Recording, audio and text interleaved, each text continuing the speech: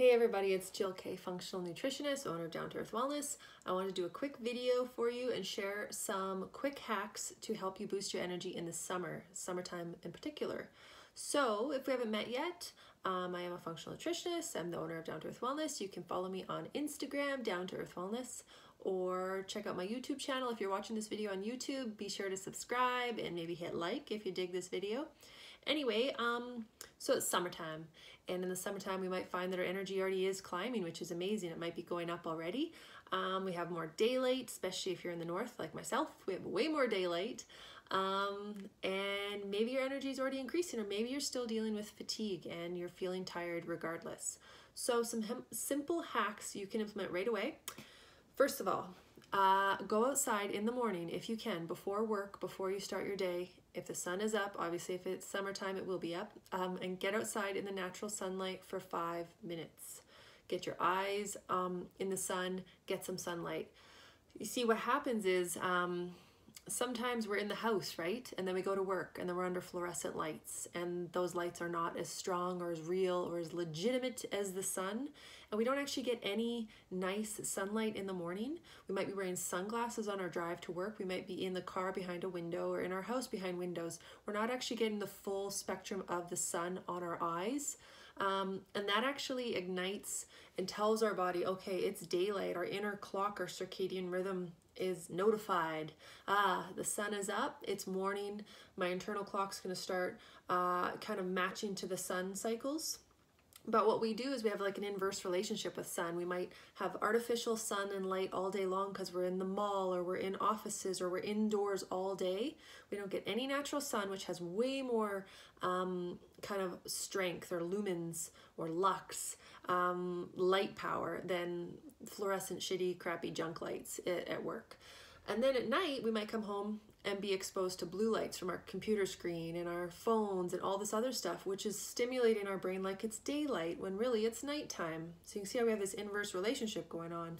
Maybe at night we're getting too much light and it should be dark at night. In the morning, we're not getting enough light to tell our body that it's daytime.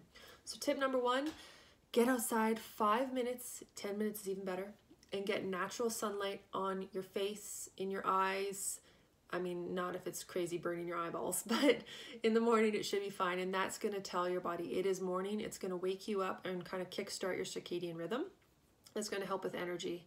The next thing is, being obviously mindful of the junk light, what kind of light you're exposed to all day long and at night.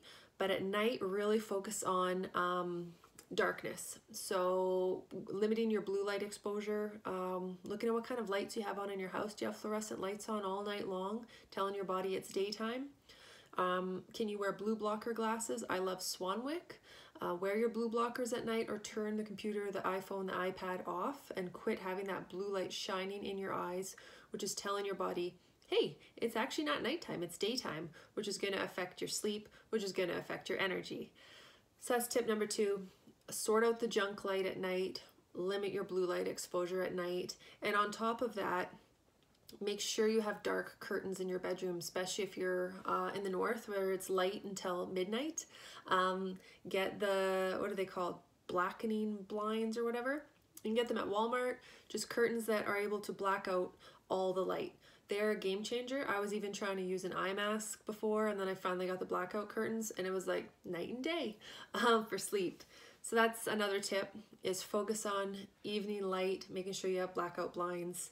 And then another really important one is for your energy, start the day with a protein-rich breakfast. Whatever time you have breakfast, get the protein in there. We need adequate protein throughout the day, not just a high protein dinner and carbs all day and being on a roller coaster of blood sugar. We need that protein split up throughout the day. So if you can get 20 grams of protein at your breakfast, plant-based protein, high quality protein, if it's organic eggs, if it's a smoothie with protein powder, if it's nuts and seeds in there, whatever works for you, but we need that adequate protein. And that's going to start leveling out your blood sugar, controlling cravings and controlling that blood sugar fluctuation, which is going to help your energy. So I have tons of recipes on my website. Head on over to my website, getdowntooearthwellness.com. Or I have freebies you can sign up for, links in my bio on Instagram. There's lots of recipes there with smoothies and all sorts of breakfast ideas that you can get to have protein-rich breakfast. But really getting that protein in the morning will help to level out your blood sugar, which will help with your energy throughout the whole day. My last tip is a lot of people today are stressed out and on the go. And when we're stressed out and on the go, our adrenals can start to feel that stress and become overburdened and tired. And our adrenals really appreciate a mineral-rich diet. Sometimes we don't get a lot of minerals, maybe if we're eating refined foods. So if you can have lots of minerals in your diet, but also add some high-quality sea salt to your water, or add high-quality Himalayan sea salt to your food. I add a little bit to my smoothie every day. That's really, really nourishing for your adrenals, which are really in charge of your stress response in your body. So it's that downward effect, right? If we're really stressed, we have a lot on the go, that does affect our adrenals, and our adrenals really support our energy levels, our stress response, and they really appreciate, well, relaxation, love, and a mineral-rich diet. So add some Himalayan sea salt to your water, 1/4 teaspoon to like a liter of water, or add it to your food, and that will nourish your adrenals, nourish your body with that mineral-rich sea salt. Yeah, so those are my 4 tips. Those will help you have more energy this summer, really keeping in mind the summer sunshine. So that's why I'm talking a lot about light today. But yeah, I hope that this video helps you. Let me know what you're going to implement, and if you have any questions, just let me know. Hope you have a good day. Talk soon.